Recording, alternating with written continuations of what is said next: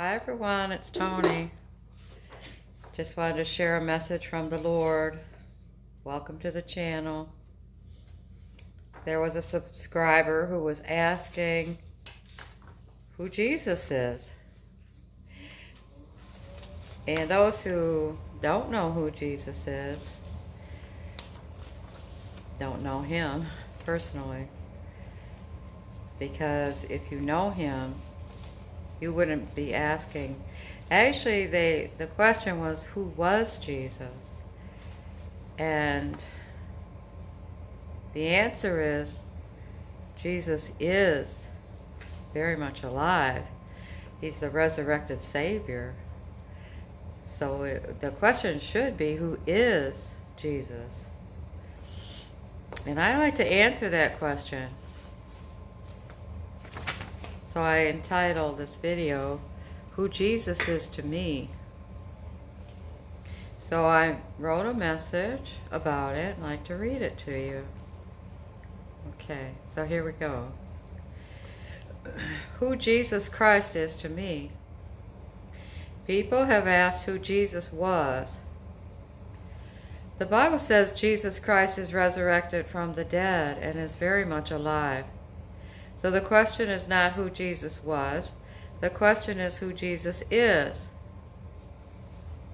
In answer to this question, I will talk about who Jesus said he was, since he is the source of the question. I will also answer who Jesus is to me. The Bible says we are his witnesses to the ends of the earth. Since he goes with us everywhere we go, and is always present in our lives, it's not too difficult to explain who he is to each one of us. If you cannot explain who he is, plain and simple, you do not know him.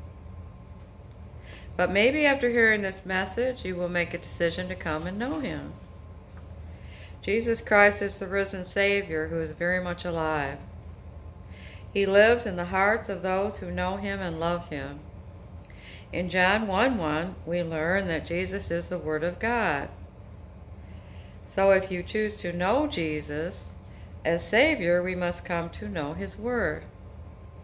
Since he is the source, we must get an understanding of what he taught in his Word in the Holy Bible. In the Bible, in John 14:6, Jesus said, I am the way, the truth, and the life. In John 11:25, Jesus said, I am the resurrection and the life. In the Bible, we learn in Isaiah 9:6 that Jesus is the everlasting Father, the Prince of Peace, and the government is upon his shoulders. In John 4:24, Jesus told us, he is the living one who must be worshipped in spirit and in truth. He also told us he's the living water that washes away our sins in John 4:10. He is the good shepherd that restores our souls, Psalm 23. He's our best friend who sticks closer than a brother, as written in Proverbs 18:24. He operates through our hearts when we accept him as our personal Lord and Savior and become born again into his Holy Spirit. In John 3:3, Jesus said, ye must be born again to see the kingdom of God. When we surrender our will to his will and confess our sins, ask forgiveness of them, and accept Jesus Christ into our hearts so he can rule and reign over us, we become born again. We must humble ourselves, lower our pride, and go to him. No one can do this for us.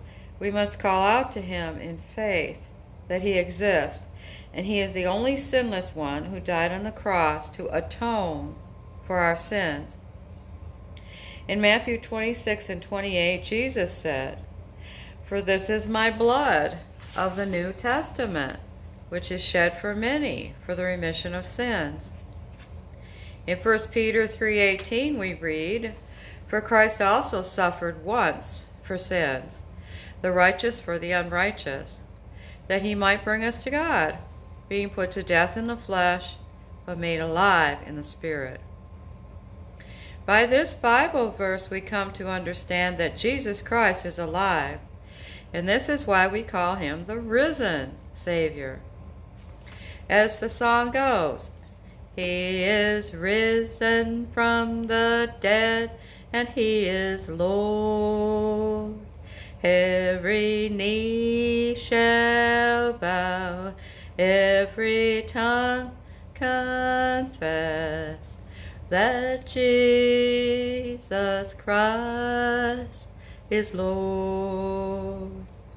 In Matthew 11:28-30, Jesus told us, Come unto me, all ye that labor and are heavy laden, and I will give you rest.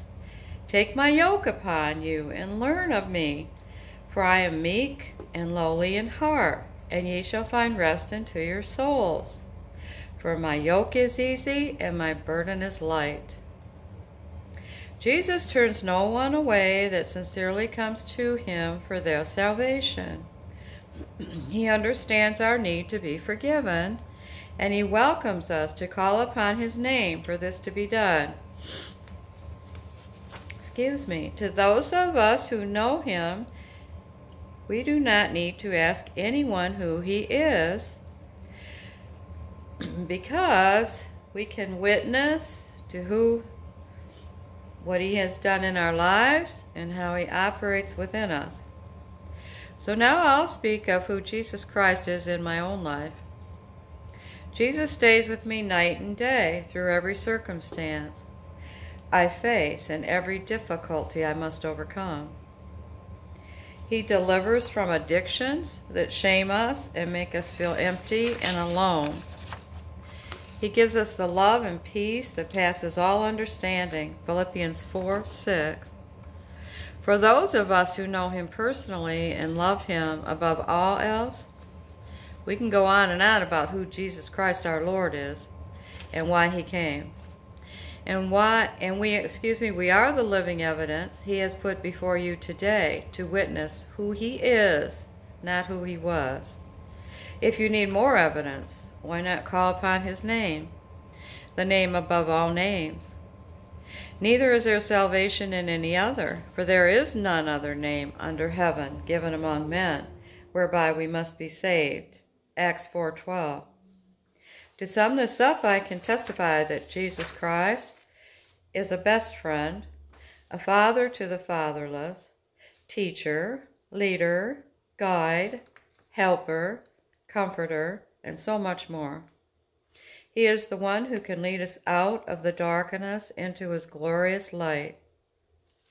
He can deliver us from our empty ways of life and give us new life in his Spirit. He can replace our guilt and shame with peace and joy. But not only does he offer us salvation in his name, he also offers us eternal home in heaven when we die.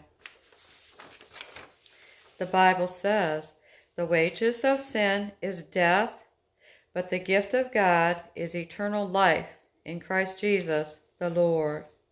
Jesus is the gift that keeps on giving. There's no greater gift than the gift of knowing Jesus as Lord and Savior. Please consider this your invitation to salvation. Romans 10:9 and 10 states, If you confess with your mouth the Lord Jesus and believe in your heart that God raised him from the dead, thou shalt be saved. For with thine heart man believeth unto righteousness, and with the mouth confession is made unto salvation. And in 1 John 1:8-10, the Bible states, If we say we have no sin, we deceive ourselves, and the truth is not in us. If we confess our sins, God is faithful and just to forgive us our sins and to cleanse us from all unrighteousness. If we say we have not sinned, we make him a liar, and his word is not in us. If you agree with God's word that you are a sinner in need of a Savior, please bow your head and ask forgiveness of your sins and invite Jesus Christ into your heart as your Lord and personal Savior. This is the most important decision you will ever make. We will now say a prayer. Heavenly Father, thank you for saving our souls and cleansing us from all unrighteousness.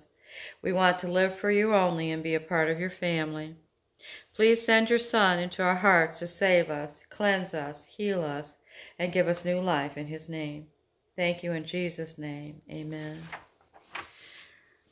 So that is who Jesus is to me, and so much more, because he's indescribable, and the love he gives is indescribable, and the forgiveness. And it's a better way of life than when we're on our own, trying to do it our way.